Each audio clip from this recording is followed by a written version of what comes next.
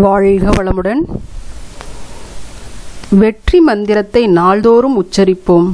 நெஞ்சுள் உரம் ஏற்றி தரம் உயர்த்தி அதை அடைந்து காட்டுவோம்.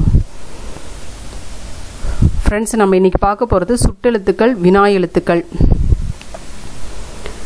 அதுக்கு முன்னாடி உங்களுக்கு ஒன்று சொல்லணும்னு நினைக்கிறேன். நீங்கள் எப்படி படிச்சிட்ருக்கிறீங்க அப்படிங்கிறது தான் ஒரு அனலைஸ் பண்ணலாம். எக்ஸாமுக்கு எப்படி ப்ரிப்பேர் பண்ணுறது அப்படின்ட்டு சின்னதாக ஒரு க்ளூ. இப்போ நீங்கள் கிளாஸ் போகிறீங்க அப்படின்னா, கிளாஸ் போகிறவங்களுக்கு சொல்கிறேன். கிளாஸ் போகிறவங்க வந்து சாட்டர்டே சண்டே தான் கிளாஸ் இருக்கும். அந்த 5 days நம்மளுக்கு வந்து கிளாஸில் நோட்ஸ் கொடுத்துருப்பாங்க, நடத்தியிருப்பாங்க, எல்லாமே பண்ணியிருப்பாங்க. அந்த 5 days நம்ம கிளாஸ் போகிறதுனால நம்மளுக்கு வீட்டில் வந்து அந்த 2 days வந்து நம்மளால் படிக்க முடியாது. அந்த 5 days நம்மளுக்கு வந்து ஃபுல்லாக படிக்கிறதுக்கான டைம் நல்லாவே இருக்கும். அப்போ வந்து நீங்கள் ஷெட்யூல் போட்டுக்குங்க. பிளான் போடாத எந்த ஒரு வேலையுமே சரியாக அமையாது. நீங்கள் பாட்டுக்கு உங்களோட அப்படியே போகிற போக்கில் படிச்சுட்டு இருக்காதீங்க. இவ்வளோ நேரம் படிக்கணும், இந்த சப்ஜெக்ட்டு இவ்வளோ நேரம் படிக்கணும், இதை கவர் பண்ணணும். கிளாஸ் நோட்ஸ் கொடுத்துருக்காங்க, 2 நாளில் நிறைய கொடுத்துருவாங்க. கிளாஸ் நோட்ஸை வந்து ஒன்லி 2 daysலேயே கிளாஸில் கொடுத்த நோட்ஸை கண்டிப்பாக உங்களால் முடிக்க முடியும். அதுக்கு மேலே கண்டிப்பாக கிளாஸில் கொடுத்த நோட்ஸை அந்த வீக் நம்ம போகிறதுக்குள்ளார கண்டிப்பாக முடிச்சுட்டு தான் போகணும். அதுக்கப்புறம் எக்ஸ்ட்ராவாக நம்ம தனியாக சிலபஸை கவர் பண்ணிக்கிட்டே வரணும். புக்ஸ் இருக்கு இல்லையா, 6th-லேருந்து 10th வரைக்கும் எல்லா சப்ஜெக்டோட புக்ஸு, மேக்ஸ் இன்க்ளூடிங் மேக்ஸ். நம்ம வந்து கால்ஃபர் பண்ணதுக்கப்புறம் கரண்ட் அஃபேர்ஸ் பார்த்துக்கலாம். அதுக்கு முன்னாடி இந்த மாதிரி சப்ஜெக்ட் வைஸாக அதையும் பிளான் பண்ணி ஷெட்யூல் போட்டு, இந்த புக்கு இப்போ 6th எடுத்துக்கிட்டோம்னா 6th வந்து நம்மளுக்கு வந்து 2 நாள் போதுங்க. 6th நல்லா முழுமையாக சூப்பராக கவர் பண்ணுறதுக்கு 6th-க்கு 2 நாள் போதும். இது மாதிரி ஒவ்வொரு கிளாஸும் உங்களுக்கு அதாவது தமிழ் புக்கு சொல்கிறேன், ஒவ்வொரு சப்ஜெக்ட்டும் சொல்கிறேன். இதை வந்து நம்ம இந்த 1 மாதம் அந்த கால்ஃபர் வர்றதுக்குள்ளார, எக்ஸாம் டேட் அனௌன்ஸ் பண்ணுறதுக்குள்ளார நம்ம ஃபுல்லாக இந்த சிலபஸ் ஃபுல்லாக கவர் பண்ணி வச்சிடணும் எக்ஸாம். அதுக்கப்புறம் நம்ம வந்து ஃபஸ்ட்டு நல்லா தரவாக படிக்கணும், டீட்டெயில்டாக படிச்சுக்கணும். அந்த கால்ஃபர் வர்றதுக்கு முன்னாடி தெளிவாக படிச்சுக்கிட்டோம்னா அதுக்கப்புறம் நம்மளுக்கு ரிவிஷன் பண்ணுறதுக்கு சரியாக இருக்கும், டைம் சரியாக இருக்கும். அதனால் கரெக்டாக நீங்கள் பிளான் பண்ணி அடிச்சிங்கன்னா உங்களால் இந்த ஃபஸ்ட் அட்டம்ப்ட்லேயே உங்களால் வாங்கிட முடியும். அது கொஞ்சம் பிளான் பண்ணிக்கோங்க. ஷெட்யூல் போட்டு அதை வந்து நீங்கள் படிக்கிறத டேபிளுக்கு முன்னாடி எழுதி ஒட்டி வச்சுக்கோங்க. காலையில் நான் எழுந்திருக்கிறேன், நைட்டு படுக்கிறோம், அது வரைக்கும் எத்தனை மணி நேரம் கண்டிப்பாக நீங்கள் வந்து கண்டிப்பாக 14 hours படிச்சிங்கன்னா சக்சீட் ஆக முடியுங்க. 16 hours படிக்கணும்னு சொல்லுவாங்க. 14 hours படிச்சிங்கனாவே போதும். ஆனால் அதை வந்து கால்குலேட் பண்ணி படிங்க. அந்த டைம் வச்சிங்கன்னா அந்த டைமுக்குள்ளார இதை முடிக்கணும் அப்படிங்கிற ஒரு எய்ம் வேணும். ஓகே ஃப்ரெண்ட்ஸ், இது உங்களுக்கு யூஸ்ஃபுல்லாக இருக்கும். வரவிருக்கிற வீடியோவில் கண்டிப்பாக நான் சொல்லியிருக்கேன், உங்களுக்கு வந்து எப்படி வந்து ஸ்டடி பிளான் வந்து போடுறேன் அப்படின்னு சொல்லியிருக்கேன். கண்டிப்பாக போடுறேன். ஓகே, இன்றைக்கி சுட்டெழுத்துக்கள், வினா எழுத்துக்கள் பார்க்கலாம். 6th புக்கை ஃபுல்லாக கவர் பண்ணிட்டோம். சூப்பராக கவர் பண்ணியிருக்கோம், டீட்டெயிலாக தான் சொல்லியிருக்கிறோம். அது பாருங்கள், உங்களுக்கு நல்லாவே யூஸ்ஃபுல்லாக இருக்கும். ஸோ நான் வந்து சுட்டெழுத்துக்கள் இன்றைக்கி போடுறேன்னு சொல்லியிருக்கேன், அதான். ஓகே, சுட்டு எழுத்துக்கள் அப்படின்னா சுட்டு பொருளை உணர்த்தும் எழுத்துக்கள் சுட்டெழுத்துக்கள். சுட்டு பொருளை உணர்த்தும், அதாவது இது அப்படின்னு சுட்டி காட்டுறது தான் சுட்டு பொருளை உணர்த்தும் எழுத்துக்கள் சுட்டெழுத்துக்கள். ஒன்றை சுட்டி காட்ட பயன்படுத்தப்படும் எழுத்துக்கள் தான். ஓகேங்களா? அது என்னென்ன எழுத்துக்கள் அப்படின்னா, சுட்டெழுத்துக்கள் எவை அப்படின்னு பார்த்தோம்னா ஆ, இ, உ. ஆ, இ, உ என்பன சுட்டெழுத்துக்கள். இப்போ தற்காலத்தில் வந்து இந்த ஊ மட்டும் வழக்கத்தில் இல்லை, சுட்டெழுத்தை இப்போ பயன்படுத்துறது கிடையாது. முன்னாடி இருந்துச்சு, இப்போ வந்து அந்த ஊ எழுத்தை சுட்டெழுத்தை பயன்படுத்துறது இல்லை. இருந்தாலும் நம்மளுக்கு வந்து எக்ஸாமில் கேட்கும்போது சுட்டெழுத்துக்கள் யாவை அப்படின்னு கேட்கும்போது 3 தான் நம்ம சொல்லணும். ஆ, இ, உ 3 தான் நம்ம சுட்டெழுத்துக்கள்னு சொல்லணும். சுட்டு பெயர்கள் அப்படின்னா அவன், இது, உவன். நோட் பண்ணிக்கோங்க. அது, இவன், அது, அவன், இது, உவன். உவன் ஊ அதான் சொல்லியிருந்தோம் இல்லைங்களா. ஊ வந்து முன்பு வழக்கில் இருந்தது. அது எப்படிலாம் இருந்துச்சுன்னு பாருங்கள். உதுக்கான், உதுக்கான்னா சற்று தொலைவில் பார் அப்படின்னு. உப்பக்கம்னா முதுக பக்கம். இது புக்கில் இல்லை, நான் எக்ஸ்ட்ராவாக உங்களுக்கு கொடுக்குறேன். ஏன்னா வந்து இது வந்து 6th standardங்கிறதுனால ரொம்ப கம்மியாக தான் இருக்குது. இதுவே நம்ம 9th 10th போகும்போது இன்னும் டீட்டெயிலாக கொடுத்துருப்பாங்க. ஸோ அந்த ஒவ்வொரு திரும்ப பார்த்துட்டு இருக்க முடியாது. அதனால வந்து ஃபுல்லாகவே நான் வந்து டீட்டெயிலாக கொடுத்துறேன். இதை நோட் பண்ணிக்கோங்க. இது 6th கம்மியாக தான் இருக்குது நம்மளுக்கு. நோட் பண்ணிக்கோங்க நான் சொல்கிறது. உதுக்கான்னா சற்று தொலைவில் பார், உப்பக்கம்னா முதுகு பக்கம், உம்பர்னா மேலே. உப்பக்கம் இதெல்லாம் எக்ஸாம்பிள் சொல்கிறேன். உம்பர்னா மேலே, அதாவது ஊ வந்து முன்னாடி வழக்கத்தில் இருந்துச்சு, இப்போ இல்லை அப்படிங்கிறோம் இல்லைங்களா. இந்த வேர்ட்ஸ்லாம் இப்போ இல்லை. அதுதான் இதெல்லாமே வந்து சுட்டெழுத்துக்கள். அதான் உம்பர், உப்பக்கம்னா முதுகு பக்கம் அப்படின்னு சொல்கிறோம் இல்லைங்களா. ஊழையும் உப்பக்கம் காண்பர் திருக்குறளில் இருந்துச்சு. இது ஊழையும் உப்பக்கம் காண்பர் இது திருக்குறளில் இருந்துச்சு. ஆனால் இன்னைக்கு அது இல்லை, இப்போ வழக்கத்தில் இல்லை, யாரும் அதை யூஸ் பண்ணுறது கிடையாது. அகச்சுட்டுனா சொல்லின் உள்ளேயே இருந்து பொருள் தரும், சுட்டெழுத்தின் நீக்கினால் பொருள் தராது. அகச்சுட்டு வந்து அகத்தே, அதாவது சொல்லுக்குள்ளாரையே தான் இருந்து பொருள் தரும். அதை நீக்கிட்டோம்னா அது பொருளே தராது. அப்படின்னா அவன் இவன் அப்படின்னு சொல்லுவோம். எடுத்துக்காட்டு அவன் இவன். அதில் வந்து ஈயையும் இதை ஈ எடுத்துட்டோம்னா அங்கே மீனிங்கே கிடையாது. அதே மாதிரி அவனில் ஆ எடுத்துட்டோம்னா அங்கே மீனிங் கிடையாது. அதுதான் சொல்கிறோம். அதுதான் அப்போ இதுவும் ஒரு கொஸ்டினாக வரும் உங்களுக்கு. சொல்லின் உள்ளேயே இருந்து பொருள் தரக்கூடிய எழுத்துக்கள் எவை, சுட்டெழுத்தை நீக்கினால் பொருள் தராதது எது அதுன்னு கேட்பாங்க. இதெல்லாம் அந்த காரணம் கூற்று காரணம் இருக்கு இல்லைங்களா, அதில் கொஸ்டினாக வரும் இதெல்லாமே.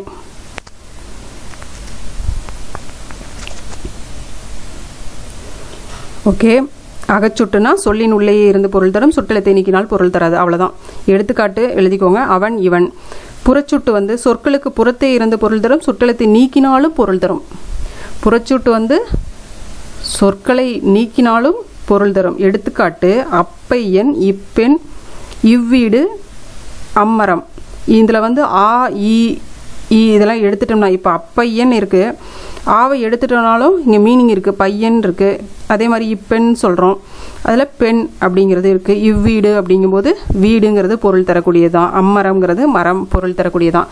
ஸோ புறச்சூட்டில் வந்து நம்ம சுட்டெழுத்தை நீக்கினாலும் பொருள் தரும், ஆனால் அகச்சூட்டில் மட்டும் சுட்டெழுத்தை நீக்கினால் பொருள் தராது. புரிஞ்சிருக்கும்னு நினைக்கிறேன் உங்களுக்கு.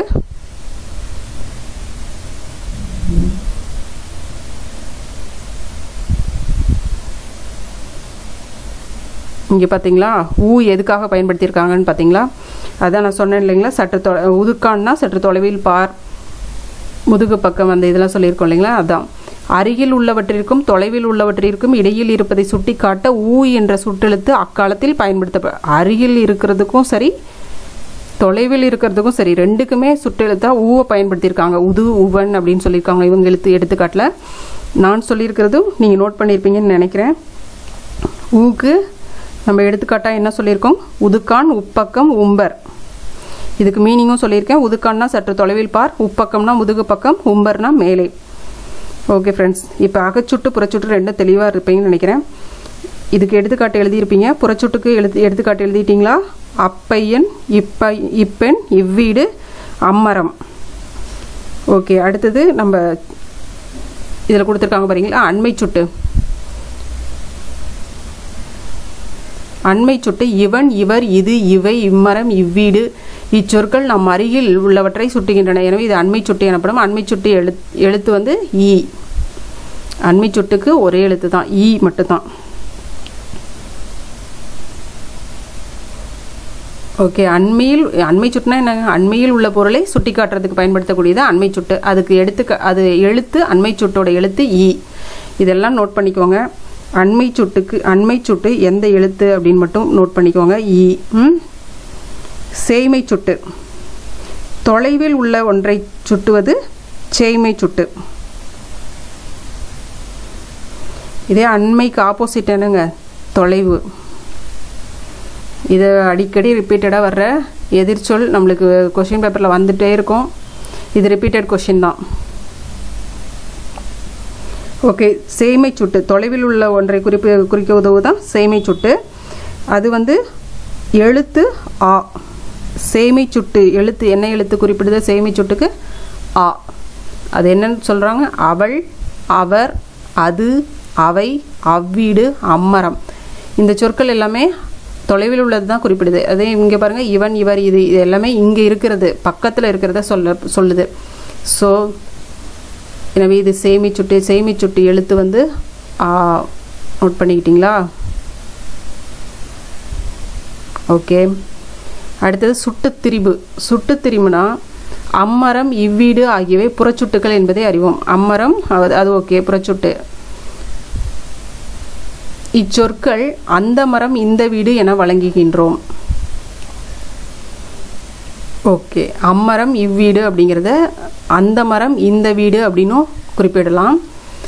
ஆ, ஈ ஆகிய சுட்டெழுத்துக்கள் மாற்றம் பெற்று திரிந்து அந்த, இந்த என வழங்குகின்றன. இவ்வாறு ஆ, ஈ ஆகிய சுட்டெழுத்துக்கள் அந்த, இந்த, அதாவது அம்மரம், இவ்வீடு அப்படிங்கிறது அந்த, இந்த என திரிந்து சுட்டு பொருளை தருவது சுட்டு திரிபு எனப்படும். இப்பள்ளி அப்படிங்கிறது இந்த பள்ளி அப்படின்னு சொல்கிறோம். அதாவது மீனிங் மாறாத வேர்ட்ஸ் உள்ளே இருக்கிற எழுத்துக்கள் மாறினாலும் அதனுடைய மீனிங் மாறாமல் பொருளை தரக்கூடியதான் திரிந்த சுட்டு திரிபு அப்படின்னு சொல்கிறோம். அதாவது எழுத்துக்கள் திரிந்து வந்தாலும் பொருள் ஒரே பொருளாக இருக்கிறதா நம்ம திரிபுன்னு சொல்லுவோம். ஓகே. இப்போ வந்து சுட்டுத்திரிபுனா சுட்டெழுத்துக்கள் ஆயி, அப்போ சுட்டுத்திரிபு அந்த, இந்தன் வர்றது, அம்மரம், இவ்வீடுன்னு வர்றது அந்த, இந்தன் திரிந்து வந்திருக்கிறது. இதுதான் சுட்டுத்திரிபு அப்படின்னு சொல்கிறோம். புரியுதுங்களா?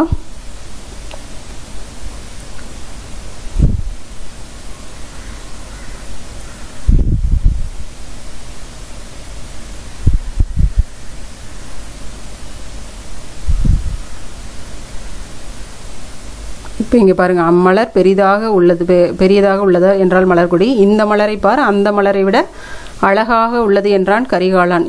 அப்போ இதில் சுட்டு சொற்களை எழுதுக அப்படின்னு கேட்குறாங்க. சுட்டு சொற்கள் வந்து அம்மலர், சுட்டு திரிபு சொற்கள் வந்து அந்த, இந்த. ஓகே. இது ரொம்ப முக்கியமான ஒரு கொஷின். வினா எழுத்துக்கள் வராத கொஷின் பேப்பரை பார்க்கவே முடியாது. ஏதாவது ஒரு எழுத்து ஏ அப்படிங்கிறது, ஏ, யா, இதெல்லாம் வந்து வினா எழுத்துக்கள். அது வினா எழுத்தா அப்படின்னு கேட்பாங்க. இதை பார்த்துக்கலாம். வினா பொருளை தரும் எழுத்துக்களுக்கு வினா எழுத்துக்கள் என்று பெயர். சில வினா எழுத்துக்கள் சொல்லின் முதலில் இடம்பெறும், சில வினா எழுத்துக்கள் சொல்லின் இறுதியில் இடம்பெறும். அது எந்தெந்த வினா எழுத்து வந்து சொல்லின் முதலிலையும் இறுதியிலையும் ரெண்டு இடத்துலையுமே முதல்லையும் இறுதியிலையும் வரக்கூடிய எழுத்துக்கள் எவை அப்படின்னு பார்க்கலாம். மொழியின் முதலில், அதாவது ஒரு சொல்லுடைய மொழி, இதை சொல்லதான் மொழின்னு சொல்கிறாங்க. மொழியின் முதலில் வருபவை ஏ, யா. நோட் பண்ணிக்கோங்க, எக்ஸாம்பிளோட போட்டு எழுதிக்கோங்க.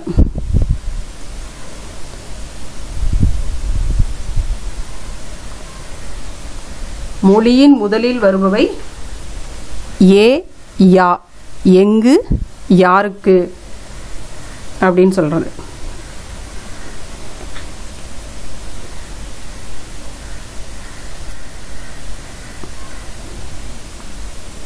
மொழியின் இறுதியில் வருபவை ஆ, ஓ. பேசலாமா, தெரியுமோ. இந்த மா அப்படிங்கிறது இந்த இடத்துல என்ன மறைஞ்சிருக்குதுங்க? ஆ, நெடில் ஆ மறைஞ்சிருக்கு. அதே மாதிரி தெரியுமோ, மோங்கிற இடத்துல ஓ மறைஞ்சிருக்கு. மோ, அதை சொல்லி பார்த்தீங்கன்னா உங்களுக்கே தெரிஞ்சிடும். மொழியின் இறுதியில் வருபவை இப்படி தான். இது டைரெக்டாக வந்து நம்மளுக்கு வந்து உயிரெழுத்து வந்து சொல்லின் இறுதியில் வராது. ஸோ இந்த மாதிரி மறைஞ்சு தான் நம்மளுக்கு உயிரெழுத்துக்கள் சொல்லின் இறுதியில் வரும். அதுக்கப்புறம் மொழியின் முதலிலும் இறுதியிலும் வருபவை ஏ. ஏன் அப்படின்னு ஃபஸ்ட்லேயும் வந்திருக்கு. நீதானே, அப்போ இந்த இடத்துலையும் நே அப்படிங்கிற இடத்துல ஏ வந்து மறைஞ்சு வந்திருக்கு. ஸோ நோட் பண்ணிக்கோங்க. வினா எழுத்துக்கள் மொத்தம் எத்தனை கொஷின் வந்திருக்கு? Repeated question. வினா எழுத்துக்கள் மொத்தம் 5. அது என்னென்ன எழுத்துக்கள்? ஏ, யா, ஆ, ஓ, ஏ ஆகியவை வினா எழுத்துக்கள். மொழியின் முதலில் வருபவை ஏ, யா, எங்கு, யாருக்கு. இதை எழுதிக்கிட்டிங்கன்னா உங்களுக்கு ஈஸியாக புரிஞ்சிடும். எழுத்தை மட்டும் எழுதாமல் இதை எக்ஸாம்பிளோடு எழுதிக்கோங்க. மொழியின் இறுதியில் வருபவை ஆ, ஓ. பேசலாமா, தெரியுமோ. மொழி முதலிலும் இறுதியிலும் வருபவை ஏ. ஏன், நீதானே. ஓகே, பார்த்தீங்கன்னா இதில் புக்கில் கொடுக்கல, ஆனால் சொல்கிறேன் கேளுங்க. ஏ வந்து சொல்லின் முதல் இறுதி இரண்டிலும் வரும் எழுத்து அப்படின்னு சொல்கிறோம். ஆனால் இப்போ அவனே செய்தான் அப்படின்ட்டு இறுதி இப்போ வந்து இதெல்லாம் வழக்கத்தில் இல்லை. எப்படி ஊ வந்து இப்போ வழக்கத்தில் இல்லையோ சுட்டெழுத்துக்கள்ல, அது மாதிரி இதுவும் வந்து இப்போ ஏ, அதாவது நெடில் எழுத்து ஏ இருக்கு இல்லைங்களா, இந்த ஏ வந்து இப்போ நெடில் ஏ இருக்கு இல்லையா, இது வந்து வழக்கில் இல்லை. ஏன் அப்படின்னா ஏ என்னும் எழுத்து வினா பொருளும் அழுத்த பொருளும் தரும் எழுத்தாக உள்ளது. நீதானே இந்த இடத்துல கொஷினாவும் கேட்கலாம், அழுத்தமாக ஒரு கொஷினை கேட்குற மாதிரி இருக்கு இல்லையா. அப்போ இது எப்படி திரிஞ்சு இப்போ வேற மாதிரி ஆயிருக்குன்னு பாருங்க. தற்போது ஏக்கு மாற்றாக தான் பயன்படுத்தப்படும் வழக்கம் உள்ளது. அதாவது அவனே செய்தான் அப்படின்னு நம்ம சொல்லி முன்னாடி இருந்த வழக்கு இப்போ அவன் தான் செய்தான் அப்படின்னு தான் அப்படிங்கிறதுக்கு அழுத்த பொருளாக கொடுத்து இப்போ ஏ என்கிற எழுத்து இது வந்து வழக்கில் இல்லை. இது இங்கே கொடுக்கல, இது இன்னும் ஹையர் ஸ்டாண்டர்ட் அதாவது 8th 9th புக்கில் நிச்சயமாக கொடுப்பாங்க, இன்னும் டீட்டெயிலாக கொடுப்பாங்க. இது 6th புக்கில் ஏன் தெரில, இதை கொடுத்துருக்கணும், கொடுக்கல. ஸோ இதை கண்டிப்பாக நோட் பண்ணிக்கோங்க ஃப்ரெண்ட்ஸ். ஏக்கு மாற்றாக தான் பயன்படுத்தும் வழக்கம் இப்போ இருக்குது. அதுக்கு எக்ஸாம்பிள் எழுதிக்கங்க. அவனே செய்தான் அப்படிங்கிறதுக்கு பதிலாக இப்போ என்னது, அவன் தான் செய்தான் அப்படிங்கிறது தான் இப்போ வழக்கில் இருக்கு. Okay, next அகவினா. வினா எழுத்துக்கள் சொல்லின் அகத்தே இருந்து வினா பொருளை தருமானால் அது அகவினா எனப்படும். அகத்தே அப்படின்னா உள்ளேயே, அகம்னா என்னங்க, உள்ளுக்குள்ளாரையே. அப்போ எது, யார், ஏன் இச்சொற்களில் உள்ள வினா எழுத்துக்களை நீக்கினால் பிற எழுத்துக்களுக்கு பொருள் இல்லை. ஓகே பாருங்க, புரியுற மாதிரி சொல்கிறேன் பாருங்க. அதாவது அகவினானா என்ன, சொல்லின் உள்ளேயே அமைந்து வினா பொருளை உணர்த்துவது. வினா எழுத்தை நீக்கினால் பொருள் இல்லை. வினா எழுத்து எது எதுங்க, ஏ, யா, ஏ ஏ ஏ யா ஏ. ஓகே, இது இந்த வினா எழுத்துக்கள்லாம் அகவினான்னு சொல்கிறோம். இதில் வந்து அந்த வினா எழுத்து அதாவது ஃபஸ்ட்டு இருக்கிற எழுத்து எவன், எங்கே, எது, யார் இதெல்லாம் கொடுத்துருக்காங்க பார்த்தீங்களா. யானோ இதெல்லாம் இந்த ஃபஸ்ட் எழுத்தை இப்போ எவன் அப்படின்றதுனா ஏவை எழுத்துட்டா அந்த இடத்துல மீனிங் கிடையாது. அந்த மீனிங் கிடையாது அப்படிங்கிறத சொல்கிறது தான் இங்கே வந்து பொருள் தராது அப்படின்னு சொல்கிறாங்க. ஒரு ஃபஸ்ட் எழுத்து எழுத்துட்டோம்னா அந்த சொல்லுக்கு மீனிங் கிடையாது. ஸோ அதுதான் அகவினா, அது பொருளை தராது அப்படின்னு சொல்லியிருக்காங்க. அடுத்தது புறவினா பாருங்க. வினா எழுத்துக்களின் சொல்லில் புறத்தே வந்து வினா பொருளை தருமானால் அது புறவினா. அவனா, வருவானோ இச்சொற்களில் உள்ள ஆ, ஓ ஆகிய வினா எழுத்துக்களை நீக்கினாலும் பிற எழுத்துக்கள் பொருள் தரும்.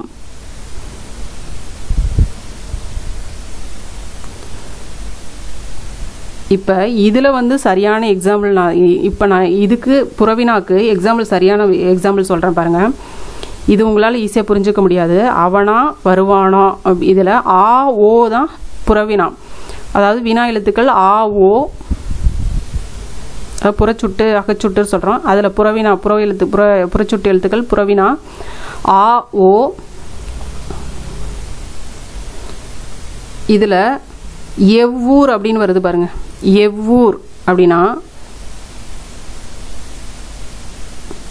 அதாவது சொல்லுடன் சேர்ந்து வினா பொருளை உணர்த்துவது. ஒரு சொல்லோடையே சேர்ந்து அந்த வினா பொருளை உணர்த்துவது தான் புறவினா. வினா எழுத்து நீக்கினாலும் இதில் பொருள் தரும். எவ்வூர் அப்படின்னு கேட்குறாங்க. அப்போ இதை பிரித்து பார்த்தோம்னா ஏ கூட்டல் ஊர். அப்போ அதை நீக்கிட்டோம்னாலும், ஏங்கிற எழுத்தை நீக்கிட்டோம்னாலும் ஊருங்கிற எழுத்துக்கு பொருள் இருக்கு. அதே மாதிரி பாருங்க, வருவானோ அப்படின்னு இதில் கொடுத்துருக்காங்க பார்த்தீங்களா. அந்த ஓ, நோ அந்த இடத்துல ஓ தான் மீனிங். அப்போ வருவா, அப்போ அந்த இடத்துல மீனிங் இருக்கு. அதே மாதிரி தான் அவனா, அந்த ஆவை நீக்கிட்டாலும் அவன் அப்படிங்கிற மீனிங் இந்த இடத்துல வரும். லாஸ்ட்டில் தான் இந்த எழுத்துக்கள் எல்லாமே வரும், மறைஞ்சு வருது. அதே இன்னொரு எக்ஸாம்பிள் எழுதிக்கோங்க. நடிப்பானோ படித்தானா, கள்வனோ, எவ்வூர். இப்போ கள்வனோ அப்படிங்கிறது கள்வன் கூட்டல் ஓ. அப்போ அந்த ஓங்கிறத நீக்கிட்டாலும் நம்மளுக்கு கள்வன் அப்படிங்கிறது மீனிங் தரக்கூடியது. படித்தானா அப்படிங்கிறது படித்தான் கூட்டல் ஆ. அப்போ அந்த இடத்துல நம்மளுக்கு வந்து ஆவை எடுத்துட்டாலும், அதாவது சுட்டெழுத்துக்கள் ஆவை எடுத்துட்டாலும் அந்த இடத்துல நம்மளுக்கு பொருள் தரும். அடுத்தது பாருங்கள், இணை எழுத்துக்கள். ஓகே ஃப்ரெண்ட்ஸ், இதில் வந்து இணை எழுத்துக்கள் கொடுக்கல, நம்ம சேர்த்து இது இணை எழுத்துக்களையும் பார்த்துடலாம். ஏன்னா சுட்டெழுத்துக்கள் பார்த்துட்டோம், எல்லாமே பார்த்துட்டோம், அதோட சேர்ந்து வர்ற சிலபஸ் தான் இதுவும். அப்போ இணை எழுத்துக்களையும் சேர்த்து பார்த்துடலாம். எழுத்துக்கள் பிறக்கும் இடம் அப்படின்னா என்னென்னா, ஒலிக்கும் முயற்சி, கால அளவு ஆகியவற்றில் ஒன்று மற்றொன்றை ஏதேனும் ஒரு வகையில் ஒத்திருக்கின்றது. இவ்வாறு வரும் எழுத்துக்கள் தான் இணை எழுத்துக்கள். எழுத்துக்கள் பிறக்கும் இடம். ஓகே, எழுத்துக்கள் பிறக்கும் இடம் எப்படி இருக்குன்னா, ஒலிக்கும் முயற்சி, ஒரு எழுத்து ஒலிக்கக்கூடிய அந்த முயற்சி, அதனுடைய கால அளவு ஆகியவற்றில் ஒன்று மற்றொன்றை ஏதேனும் ஒரு வகையில், ஒரு எழுத்து இன்னொரு எழுத்தோட ஏதேனும் ஒரு வகையில் ஒத்து இருந்தால் அது இணை எழுத்துக்கள் அப்படின்னு சொல்கிறோம். இவ்வாறு அப்போ ஒவ்வொரு எழுத்துக்களுக்கும், அப்போ ஒரு எக்ஸாம்பிள் சொல்கிற பாருங்க, சிங்கம் அப்படின்னா இணை எழுத்துக்கள் பாருங்க. இப்போ இம், இப்,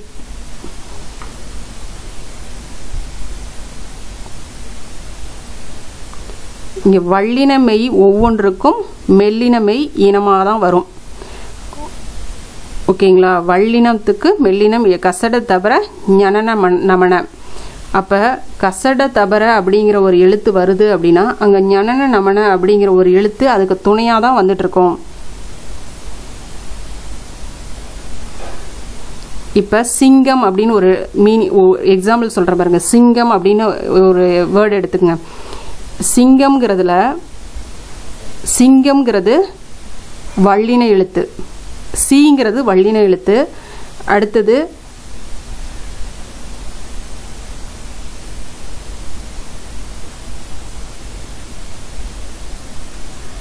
ஓகே ஃப்ரெண்ட்ஸ், இப்போ சிங்கம் அப்படிங்கிற வேர்டு சொன்னேன் இல்லைங்களா, சிங்கம் அப்படிங்கிறதுக்கு இப்போ கசட தபர அதை நான் எழுதி வச்சுக்கோங்க, ஞனன நமன. இப்போ சிங்கம்ங்கிறது அடுத்தது இங்கு, சீங்கிறது வல்லின எழுத்து, அடுத்து வர்ற இங்கு மெல்லின எழுத்து. இப்படி தான் ஒவ்வொரு எழுத்தும் அதனுடைய, அதே மாதிரி கா இம் வருது பாருங்க. கா அப்படிங்கிறது வல்லின எழுத்து, இம் அப்படிங்கிறது மெல்லின எழுத்து. அப்போ ஒவ்வொரு வல்லினமை ஒவ்வொன்றுக்குமே மெல்லினமை இனமாகும். வல்லினமை ஒவ்வொன்றுக்குமே மெல்லினமை இணையாக வரும். இதில் நம்ம வந்து இடையினம் மட்டும்தான் இதில் வந்து இனமாக வராது எழுத்துக்கள். ஸோ இதை உங்களுக்கு புரிஞ்சிருக்கும்னு நினைக்கிறேன். இப்போ கசட தவிர ஞனன் நம்ம தனியாக பிரித்து எழுதிக்கோங்க. இது மாதிரி எக்ஸாம்பிள் எழுதி பாருங்கள். மஞ்சள் அப்படின்னு எடுத்துக்கோங்க. அடுத்து இன்னொரு வேர்டு சொல்கிறேன் பாருங்க, மஞ்சள் அப்படின்னு எடுத்துக்கோங்க. இப்போ மாங்கிறது மெல்லின எழுத்து, அதுவே வர்ற ஞா அப்படிங்கிறது